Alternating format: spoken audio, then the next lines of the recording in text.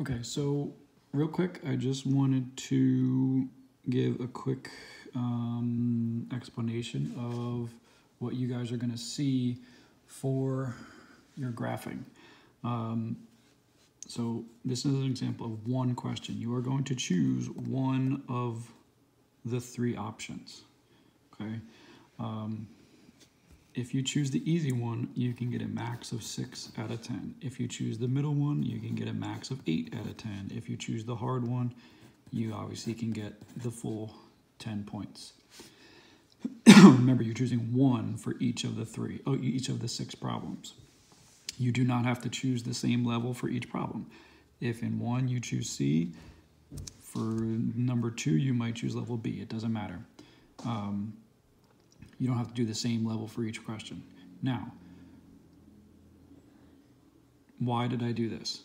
Well, because I'm grading a lot harder. There is a phase shift here.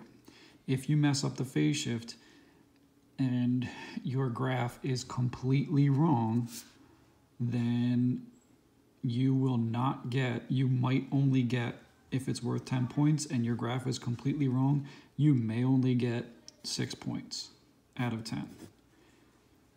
So if you really struggle with phase shift, then maybe choose level B, and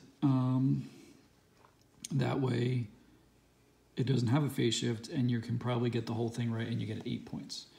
Okay, if you struggle with phase shift and you struggle with period change and you have an issue with labeling and all that kind of stuff, then maybe you go with level A, because if you mess up the period and you mess up the increments and you mess up your graph, then again, you may only get 4 or maybe 5 points out of this, maybe less, depending on how bad it is. But, so if you struggle with that part of it, then maybe you go with this. And yeah, you're only going to get 6 points, but 6 is better than the 2 or 3 or 4 that you would get out of this if you screw it all up. Okay, so choose wisely. Remember, you're choosing one for each question.